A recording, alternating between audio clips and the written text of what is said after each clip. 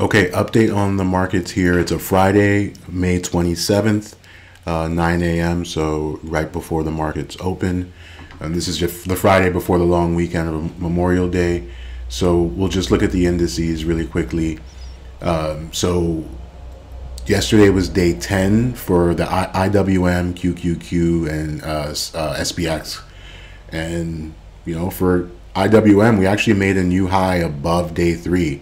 Right? So, and this is also notable, right? Like, these details matter, right? IWM, and let's zoom in here, made a low on day 54. That was our daily cycle low.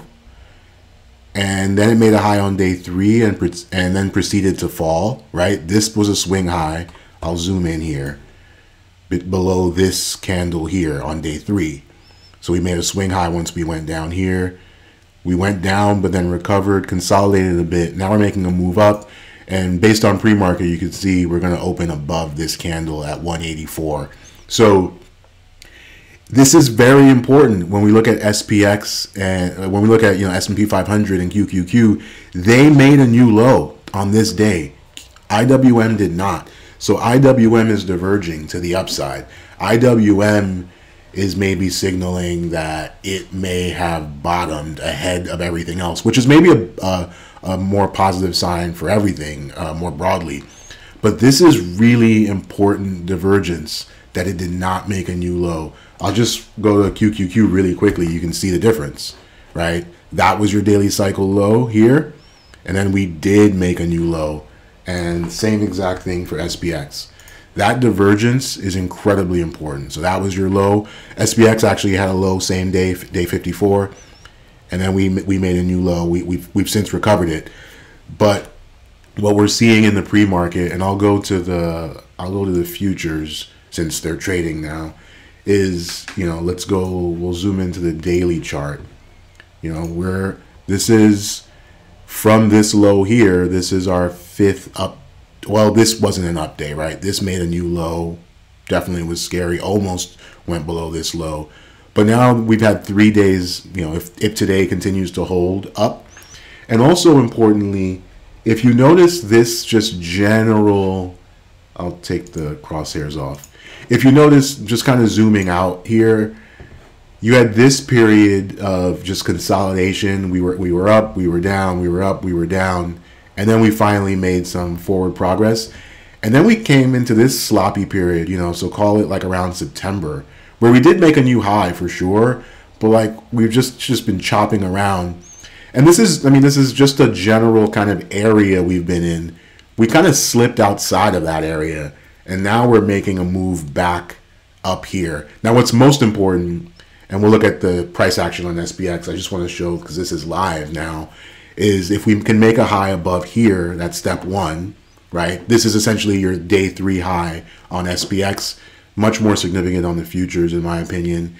And then next, I would look at the 8-hour chart. I think the next serious area of resistance is going to be 41.55. Now, I don't mean to confuse anyone. These are the numbers for the ES futures, right? So the numbers for SPX are going to be slightly different, but this trades, you know, obviously much more often than SPX. And if you're able to do the micro futures, it's actually a really good way to get exposure.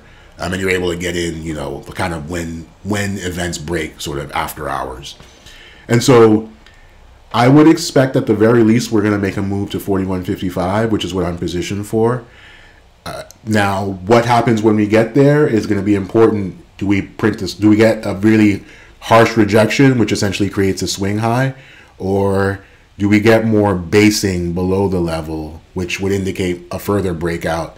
And then you would think 4,300 in that area is the next. And think about it. These are just areas where we had a little counter trend rally on the way down. And so there are probably interested sellers up at those levels, people that wish they could have gotten out right here. And now when we make a move back up here, they're going to get out. Same here and same really here, right? It's going to be interesting. We're probably going to fight at this 40.95 level, 4,100 area. And that's going to be your real kind of breakout. 41.50. do we get past that? And equally, or even more important, is the weekly chart. We are almost making a new weekly high. So if we can get above, and again, this is still the futures, if we can get above 40.95, right? So if we can make a move to 4100 or above, that would be a new weekly high, which is another way of saying it's a swing low, right? It's just a swing low by another name, right? That would make this previous week a swing low. Now, I wouldn't get overly excited about that, and I'll explain why when we look at the SPX chart. But that's your next important sign that we may have a few more days of rally kind of ahead of us. And so I'll switch over to SPX, and if we look at the weekly chart, same thing happening here. But remember, this is week 13, right? Now, it's interesting because it is also possible that, is it possible that this is actually your ICL? Given this rally, this certainly did mark a major low. And so first thing we want to see is swing low. So that's for the S&P, that's getting above 40.92.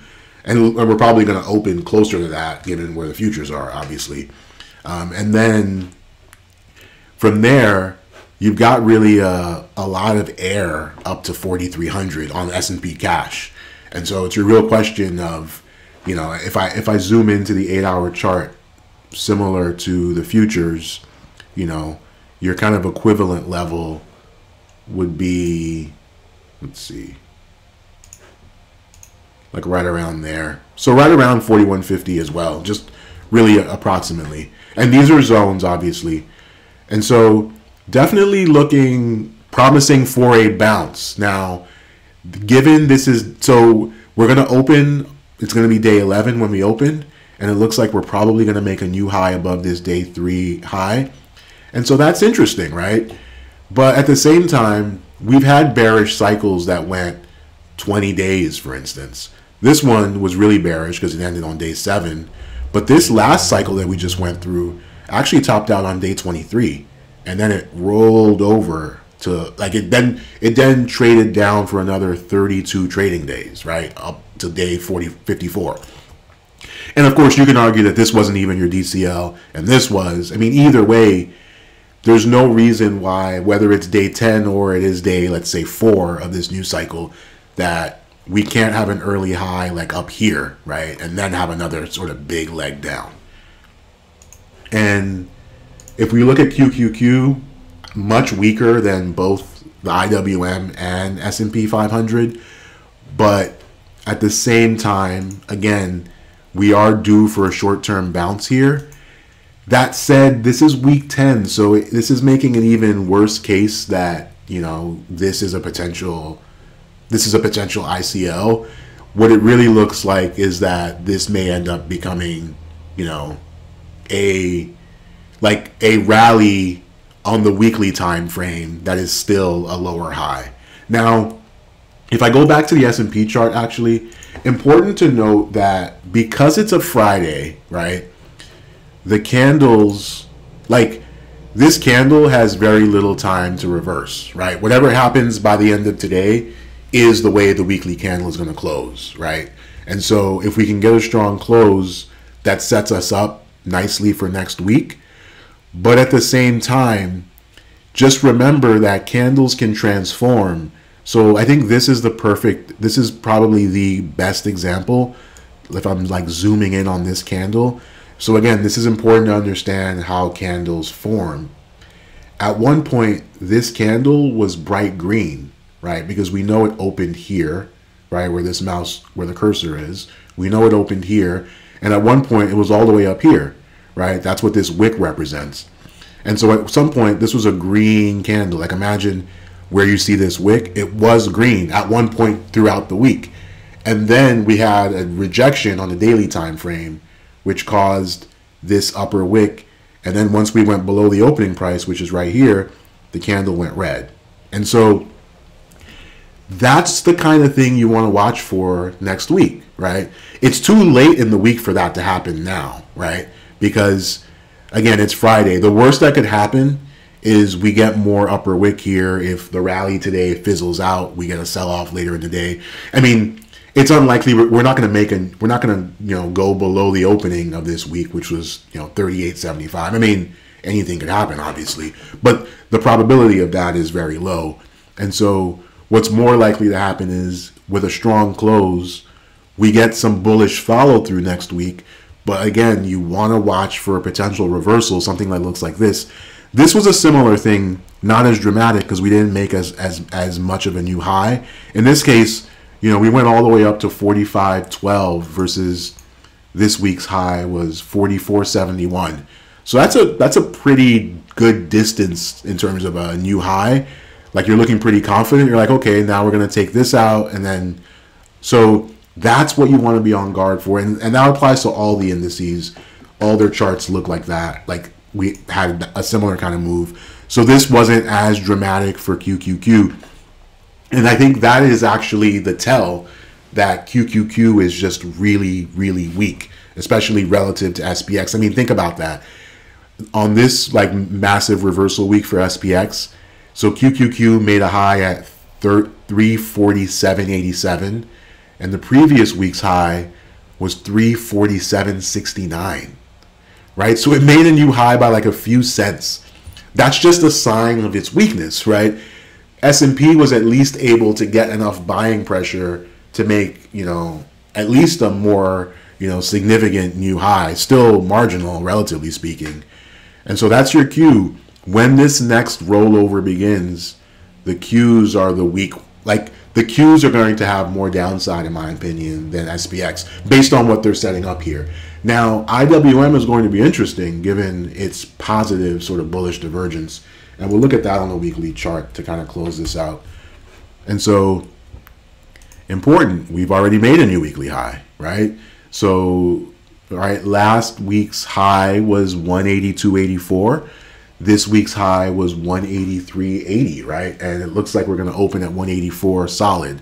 So, a new high, like a dollar above last week, and obviously see if we can get some bullish follow through throughout the day.